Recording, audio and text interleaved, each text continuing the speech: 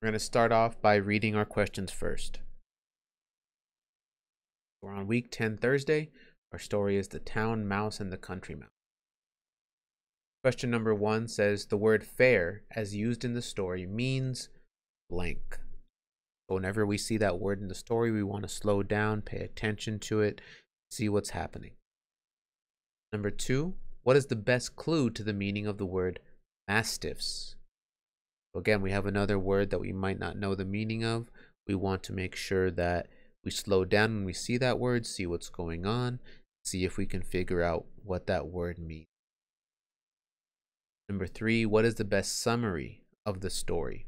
So remember, a summary needs to tell all the important things that happened in the story. It needs to start from the beginning of the story and go all the way to the end of the story. Number 4, what is the genre of the text? So what kind of story is it? And then what is your evidence for your answer? Let's go ahead and read our story. Town Mouse and the Country Mouse. A town mouse once went on a visit to his cousin in the country. The country mouse made his cousin heartily welcome. Beans and bacon, cheese and bread were all he had to offer, but he offered them freely. The town mouse rather turned up his long nose at this country fare and said, "I cannot understand, cousin, how you can put up with such poor food as this. But of course you cannot expect anything better in the country. Come with me and I will show you how to live. When you have been in town a week, you will wonder how you could ever have lived a country life." So the two mice set off for the town and arrived at the residence of the town mouse. "You will want some refreshment after our long journey," said the polite town mouse, and took his friend into a grand dining room. They found the remains of a fine feast, and soon the two mice were eating up jellies and cakes and all that was nice. Suddenly they heard growling and barking. "What is that?" said the country mouse. "It is only the dogs of the house," answered the town cousin. Just at that moment the door flew open. In came two huge mastiffs, and the two mice had to scamper down and run off. "Goodbye, cousin," said the country mouse. "What? Going so soon?" said the other. "Yes," he replied. "Better beans and bacon in peace than cakes and steak in fear."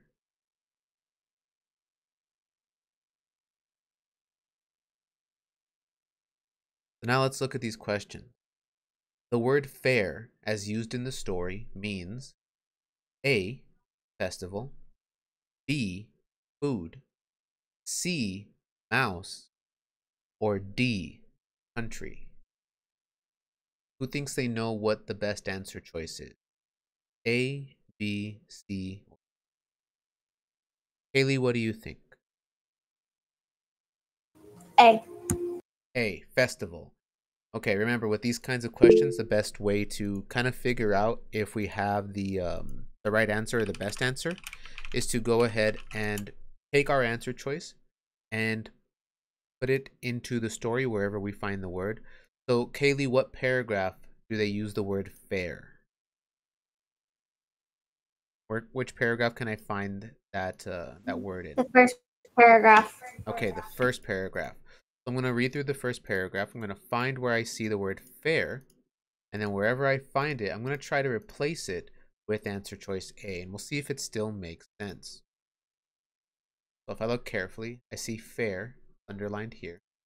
Go ahead and put my arrow.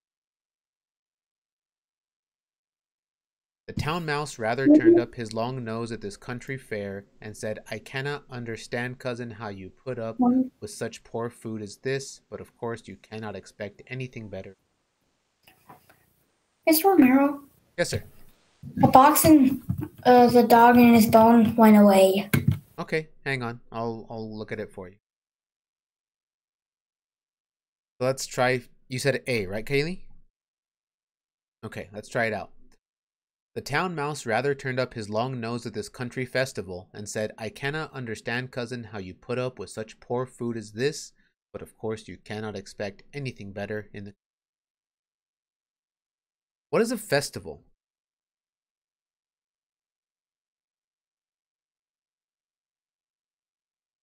Who can tell me what's a festival?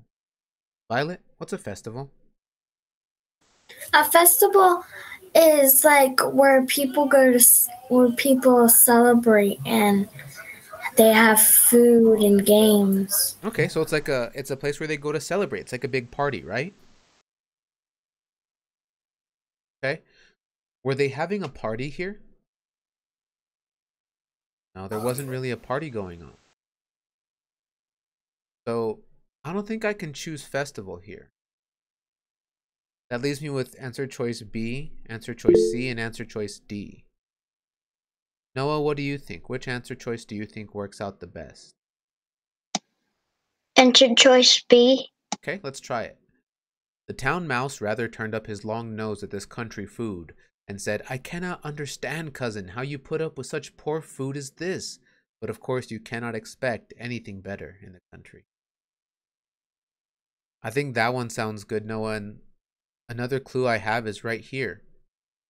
When he's talking to his cousin, he says, how can you put up with such poor food?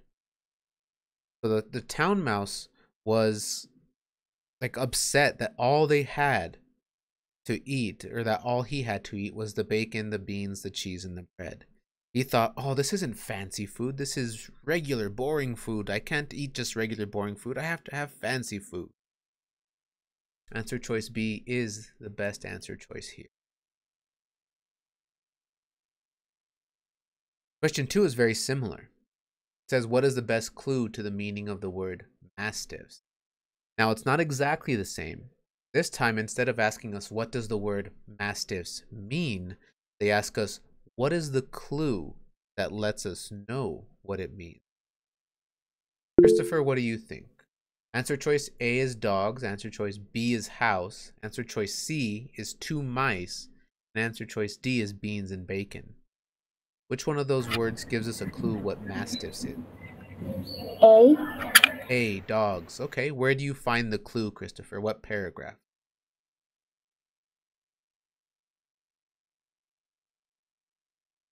We find it in paragraph 1, paragraph 2, or paragraph 3. Paragraph 2. Paragraph 2. Okay, so here's mastiffs. In came 2 huge mastiffs, and the 2 mice had to scamper down and run off. Usually, if you're going to find a clue, you need to look either in the part of the story just before it, so like the sentence or 2 in front of it, or the sentence or 2 after it. I see that the paragraph ends right here. So let me look in front of it. So the sentence before says, just at that moment the door flew open. Okay, no clues there. In the sentence before that, it says, it is only the dogs of the house, answered the town cousin. And then it says 2 huge mastiffs came in. So they say dogs. We know there's more than one. And then it says 2. So there's a pretty big clue about what mastiffs are. Right. If I use that clue, I can figure out that mastiffs are a kind of dog. Okay, number 3, what is the best summary of the story? So we need something that tells us all the important parts of the story from the beginning to the middle. A says, a town mouse visited his cousin in the country and was served poor food.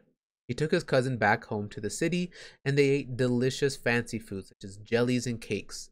Suddenly, they heard growling and barking. B, a country mouse, served his city cousin plain food. Neither mouse liked the plain food, so they prepared jellies and cakes. The dogs chased them away. Answer choice C says, a town mouse invited the country mouse into town for a fine feast. When the dogs chased the mice, the country mouse returned to his peaceful home, even though the food was not as good. We don't have an answer choice D for this one. Who can tell me Which one of those answer choices gives me all the important things from the beginning, the middle, and the end of the story? Violet, what do you think? A, B, C? I think A. A. A town mouse visited his cousin in the country and was served poor food. He took his cousin back home to the city and they ate delicious fancy food, such as jellies and cakes. Suddenly, they heard growling and barking. I think answer choice A has a lot of very important parts. The one thing I don't know if it has is look at this last paragraph, the end of our story. What happens in the last paragraph, Violet? The the country mouse leaves. He leaves. Why does he leave? Because the city is too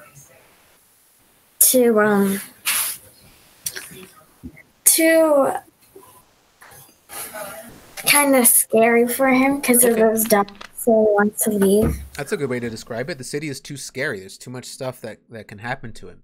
So he leaves. Does answer choice A talk about him leaving? It's missing from answer choice A, right? I have to remember that my summary has to talk about the whole story all the way to the end. And if the end of the story is that the country mouse leaves, then my summary has to say that he leaves. So I need to pick an answer choice that tells me about the sorry, not the city mouse leaving, but the country mouse leaving. So who can find an answer choice for me that talks about the country mouse leaving? Kylie, do you see it?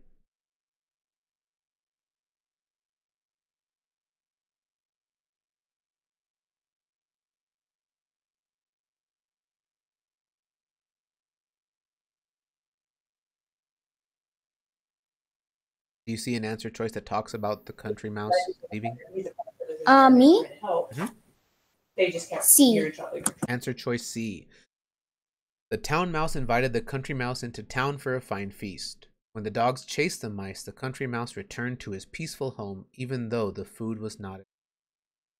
So answer choice C talks about him leaving, and I like that it also talks about what Violet said, that the country mouse decides to leave because it was a little bit too scary being in the city. Answer choice C, I think, is the best summary of this story. Okay, number 4. What is the genre of this text? What kind of story is it? Now this one, we could put a couple of answers for genre. What kind of story is it? We could either put fantasy, because this is a completely made up story that can't happen in real life, or we could put a fable, because fables also are completely made up stories, but what fables do is fables try to teach us a lesson. So I think this one does try to teach us a lesson here. So I'm going to put a fable.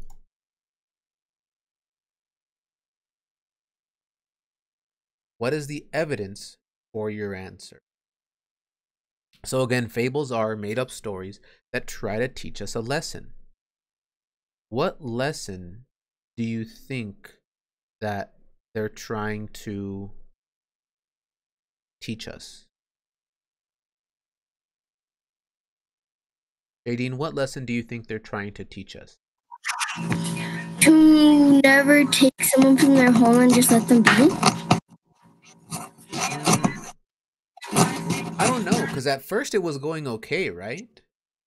Yeah. Yeah, so I don't know if it's to never take someone from their home, but I like that you thought about that. So, Jadine, what happens when the country mouse leaves his home? He goes to the city, and what happens? The dogs come. Okay, the dogs come, and what happens when the dogs come?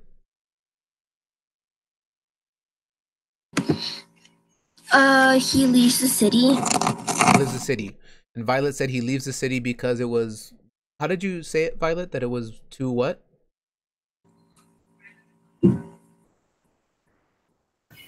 Too scary. It was too scary for him. Okay. It's too Or much too danger. much. Okay, too much what? Like the city was too much for him. Okay, like it was too much. It was just too much stuff going on. Okay, and what lesson do you think that's trying to teach us? What do you think, Noah? What lesson is it trying to teach you? What do you think the author wanted you to learn?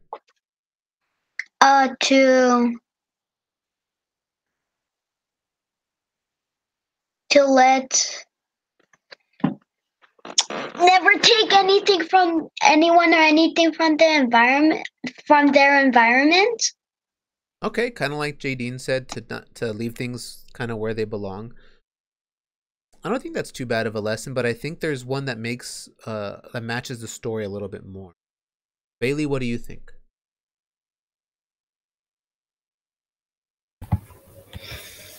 Don't believe what people don't don't believe what people tell you, believe what you think. Okay, maybe don't always believe what people tell you. Okay. Kylie, what do you think?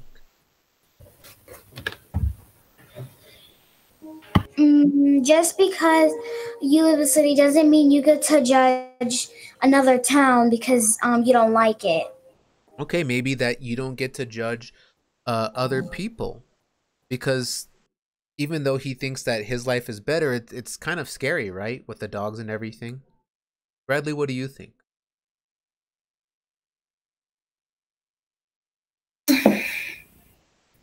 I think the moral is better beans and bacon and peace and cakes and jellies and fear. Ooh, I like that. And I like that you use the story for that. Because Down. in fables, it normally says like the moral at the very end. That's a good point. When you read a fable, usually the very end is what tells you what the lesson is. So he says, better beans and bacon in peace than cakes and steak in fear. So I think that actually matches up with a lot of what we said, like leaving people where they're at, not judging people for their different, like for living in different places or for having a different life.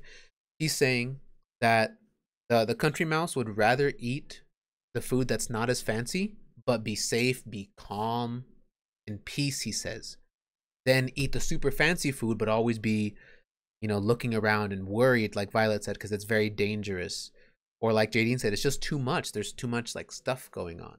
But I like your evidence. So I'm going to copy that sentence. Better beans and bacon in peace than cakes and steak in fear. That's a very good point, Bradley. Whenever we read fables, usually the very end of it is what tells you what the lesson is. And I think all of us had a good way of saying it. It was just a little bit different than how they said it in the story. That some people belong where they belong. You shouldn't just take them and try to put them somewhere else. Some of us said we shouldn't judge other people for how they're living, that some people are more comfortable that way. We had a lot of good ways to say it, I think. Make sure that we go ahead. Make sure we go ahead and fix our answers here on this page. And then when you finish fixing your answers here, you can go ahead and turn it in.